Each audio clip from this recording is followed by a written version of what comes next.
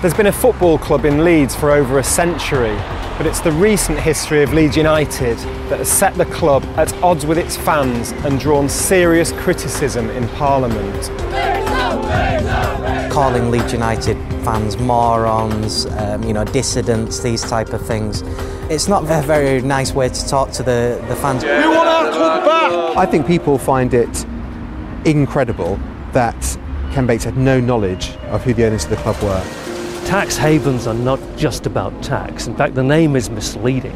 The real benefit they provide to their clients is secrecy. The president can move, the owner can move, the coach can move, the players they can move, but who will stay always in the stands, in the stadium, are the fans.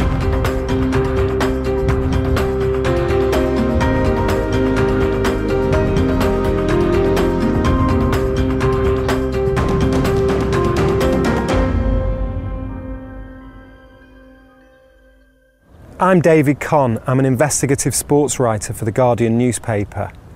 For 6 years, Leeds United was administered by a company here in Switzerland on behalf of owners who were never identified. Then in May this year, Ken Bates bought the club via a company based in a tax haven. But does that decision to suddenly buy Leeds United after 6 years raise more questions than it answers?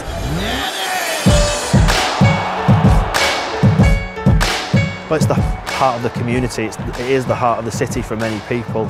The city always feels happier when the football club's doing well, and it's nice to think that it's doing it in a decent way and in a way that other people can look at and admire it. It's generally accepted that the Peter Ridsdale era was financially disastrous for Leeds. Champions League semi-finalists of 2001.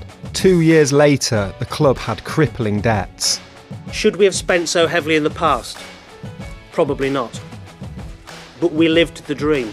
A group of local businessmen known as the Yorkshire Consortium took over at Elland Road in March 2004. They were led by an insolvency expert, Gerald Krasner. As far as I was concerned, this was a labour of love. Normally I'd charge a lot of money for this work. Believe it or not, this was done for nothing.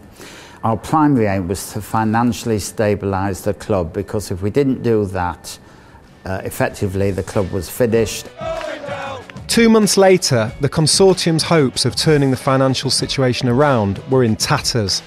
United were relegated from the Premier League. Yeah, it's a disappointing day for everybody connected with the club. Krasner's consortium now had to sell many of the club's assets to try to balance the books. That meant players, the training ground at Thorpe Arch, and even Elland Road itself. By the start of 2005, the Yorkshire Consortium wanted out. Despite their efforts to stabilise the club's financial position, they hadn't been able to cut the club's debts down to manageable levels. Then, just at their darkest hour, an unlikely guardian angel arrived from the tax haven of Monaco. Ken Bates was born in London in 1931. Brought up by his grandparents on a council estate, Bates made his money wheeling and dealing. He dabbled in ready-mix concrete, property and banking. He also invested in football. Oldham Athletic in the 1960s, and then 3 decades ago, he bought one of London's most glamorous clubs. Chelsea were almost bankrupt in 1982 when Ken Bates bought the club, famously for just £1. In the 2 decades he was here, he built Chelsea into one of England's most glamorous and successful clubs, while always courting controversy. Bates's position vis-à-vis Leeds, they thought he was the living saviour, and that is how he presented himself. He did the same at Chelsea. He's done it in all sorts of places. He's the man who comes when death is standing at the door and promises to breathe new life into the corpse. But by 2003, Ken Bates' success at Chelsea was threatened by £80 million of debt. Good evening. The biggest takeover in English football has been agreed tonight. Just as things looked bleak for Ken Bates, he pulled off an astounding business coup, selling the club in the summer of 2003 to the Russian oligarch, Roman Abramovich. For the Chelsea shares that he had paid just £1 for, Ken Bates was paid £17 million. A number of other unidentified shareholders based in various offshore tax havens also sold out to the Russian at the same time. Bates retired to his flat in the tax haven of Monaco. He seemed to have walked away from English football forever. But football was in Ken Bates' blood. And out of the blue, in January 2005, he flew into Yorkshire. Once more, all eyes are on Leeds United. Tonight, just a week after denying any interest in the club, Ken Bates looks set to take control at Ellen Road. And I promise the Leeds fans, you Cilla Black's phase, we're going to have a lot of laughs. With Krasner's consortium wanting out of Leeds United, a deal with Bates was quickly agreed. Bates paid them almost nothing, but promised to settle the club's most urgent tax bill. We had taken it as far as we could. We had no further monies to put in. We were not rich men. We were people who would put time and effort in. And we took a view that if Leeds United was to move forward, it needed new investment. We thought that the Krasner board had got out of its depth despite their best efforts. There was a fear of out of the frying pan into a different fire. But had Bates's apparent success at Chelsea blinded the Yorkshire consortium to his colourful financial history? I don't think Ken Bates is a man who's much to be proud of his reign at Chelsea. Although he rescued the club from bankruptcy, he sold it when it was pretty bankrupt too, so that's not a great achievement. In the meantime, of course, he redeveloped the ground and earned a lot of money for himself from it. But I don't think that selling it to a Russian oligarch was a great service to the fans. The headlines suggested that Bates had personally taken over Leeds, but in fact Bates only claimed to be the UK representative of a company based in the Cayman Islands, a Caribbean tax haven. This company, called Forward Sports Fund, or FSF, was established for the sole purpose of buying Leeds. To further complicate matters, FSF was managed by a Swiss company called Chateau Fiduciaire. Chateau Fiduciaire has always refused to reveal the identity of the owner or owners of Leeds United. We're dealing with someone who is resident offshore, let's say in somewhere like Monaco, and they've set up their company, the ownership of their company through offshore structures. Then they're in a position basically to not pay tax on anything, above all on capital gains. Now, capital gains arise when you sell a company for a profit. So although FSF owned Leeds United from 2005, nobody had a clue who owned FSF. Many believed Ken Bates had to be the owner, but he has always maintained he wasn't. Who are they? The one condition they made of coming in was they did not want any publicity or their identity being disclosed because they've seen what happened in football. When it later transpired that he had no involvement, no money in it, and in fact didn't even know who he was working for, who the ultimate owners were, I was incredulous. But Mr. Bates, in my opinion, is not somebody who would work for an unknown person.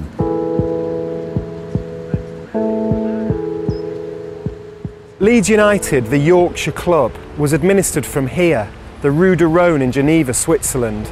On the 5th floor of this building is Chateau Fiduciaire, which represented FSF, operating under strict Swiss secrecy laws, legally obliging it not to reveal the identity of its clients. Since the 60s, Bates has developed the habit of working with companies based offshore. But what are the benefits of working through tax havens? Tax havens are not just about tax. In fact, the name is misleading. Professionally, we call them secrecy jurisdictions because the real benefit they provide to their clients is secrecy. As a football fan, it's important to me that I know who owns my club. And the trouble is, when you have a structure which is set up in a tax haven and you don't really know who's behind that, inevitably you're going to start worrying about, is this club being ripped off? Is there money laundering behind this club? Are there any other kind of bad activities which we don't know because we can't find out who actually owns this club?